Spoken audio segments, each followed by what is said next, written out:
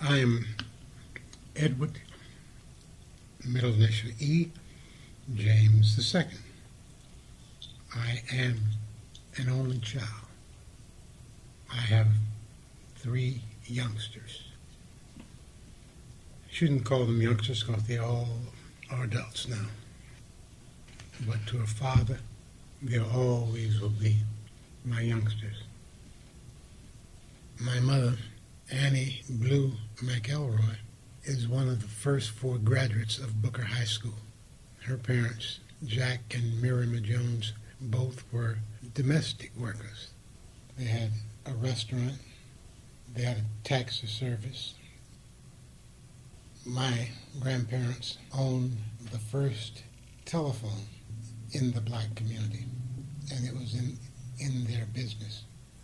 During the Depression, when no teachers were getting paid, my grandparents sold soup in their restaurant to pay the black teachers. Now, it's Depression, it's soup. How much can you be selling soup for?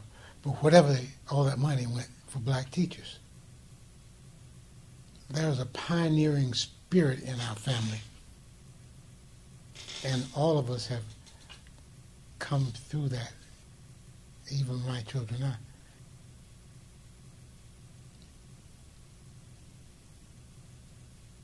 Mr. Neil Humphrey, he led the fight to integrate the beaches in Sarasota. The first thing that they would do, the way that the city would fight us, a police car would come and said, "The beach is closed, everybody leave." Well, our folk would leave, and as soon as they got back across the Ringland Bridge, the beach mysteriously reopened again.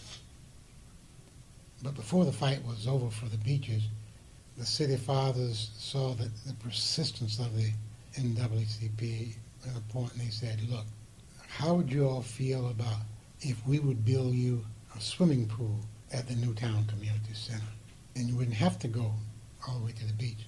We said, "Great idea, great. We'd love to have a pool." So we kept the caravan going. They said, "But you can see the progress. We're building the pool." I said, "But you haven't finished it yet, and you may stop." And the caravans kept coming. Now, the pool is finished. They had the dedication of the pool, the ribbon cutting. Everybody was happy. Then we took another caravan. We left the pool and went to the beaches again. They proposed all kinds of things for us. They said they would give us a beach down in Venice, behind the airport in Venice. And that wasn't fit for a beach. It was very, very rocky. You had to walk over rocks to get there. The only thing that resembled a beach was water. It had water. It's a funny thing that how the thing that we had the most of, that God put here, man tried to regulate it to their own foolish ways. I am pleased with many of the changes we see in Sarasota, and not so pleased with others.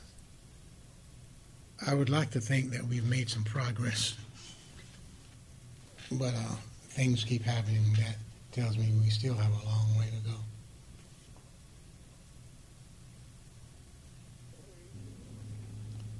During the Christmas of 1957, during spring break from Florida A&M University, I came home and with 3 other people who were high school classmates.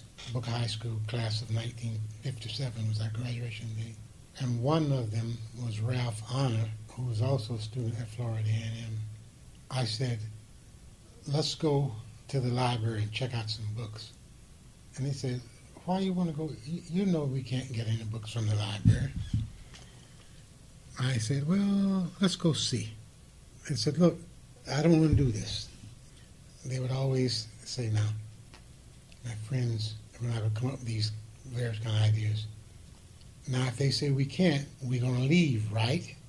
I said, "Right. Now, you promise now, we're not going to confront anybody." I said, No. So Roosevelt Ball, A.W. Ball, Ralph Honor, and myself, we went down the North Trail to the library. We walked in. There was a counter just beyond the front door counter. We walked up and stood there for a minute, And then the librarian came out and said, "Can I help you?" I said, "Yes.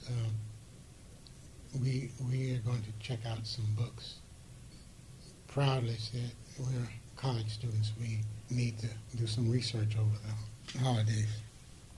She said, "Have you tried the Newtown Library?" I said, "That's not a library, that's a joke." And my two partners getting a little edgy. Raph was the closest to me. He kicked me on the leg.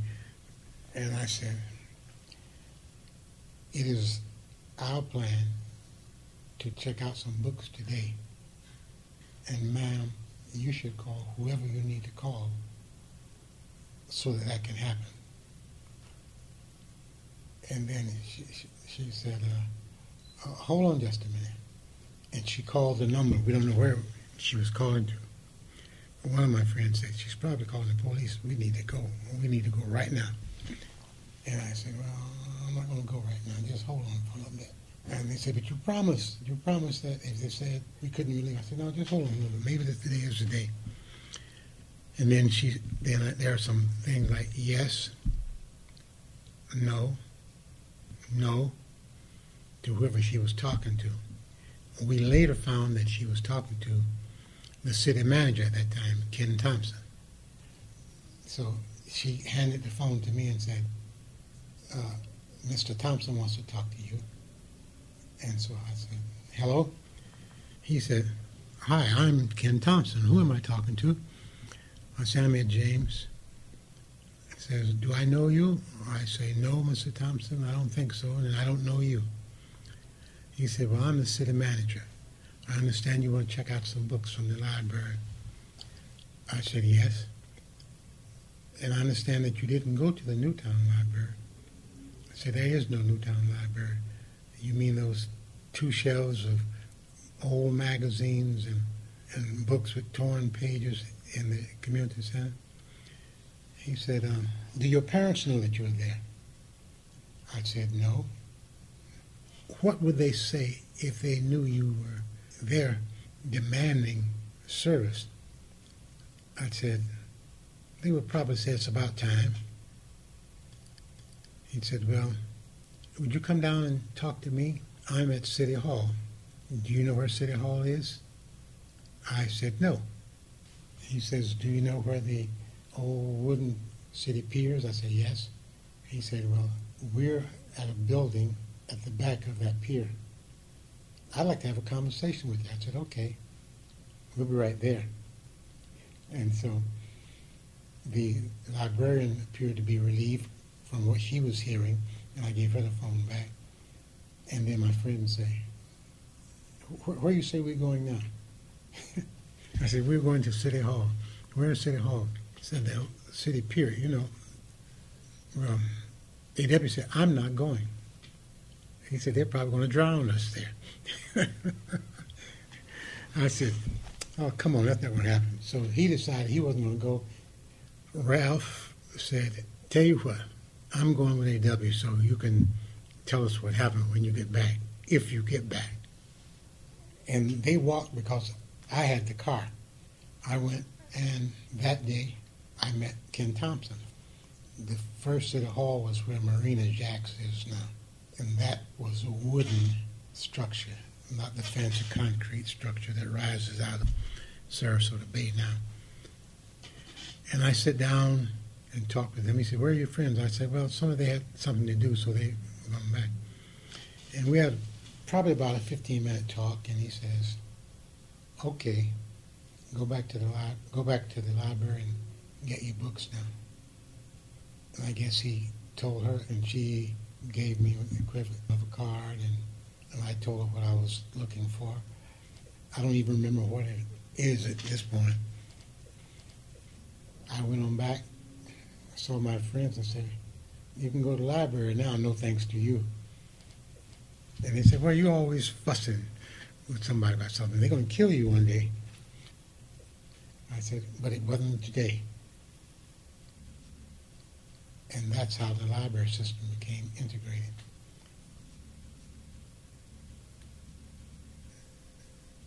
I've done many things I like to think I've done more good things than bad.